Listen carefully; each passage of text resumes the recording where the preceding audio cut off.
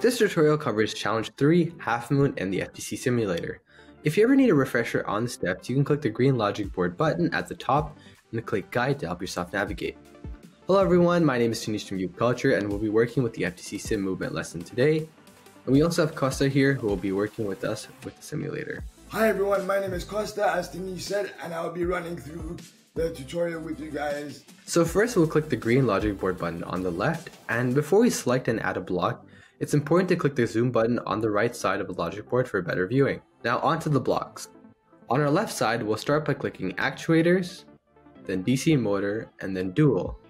We will then select and drag the first motor block and bring it to our logic board. We can now attach this block right under our purple simulator block.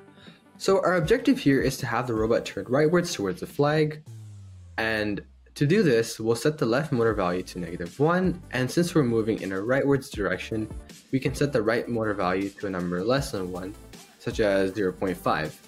Now let's click the run button to see what happens.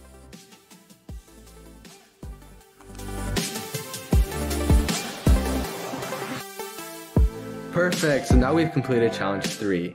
So just to add one more thing, you should click save at the end of your challenge to make sure that your code is saved.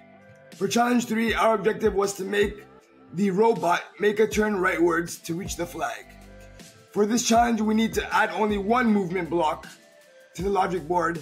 The numbers we used were -1 for the left motor and 0.5 for the right motor. One of the things I learned is that if I want the robot to turn, the number needs to be slightly less than 1 for the right motor.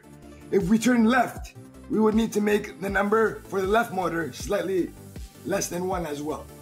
Thank you everyone for tuning in and hope you learned something useful.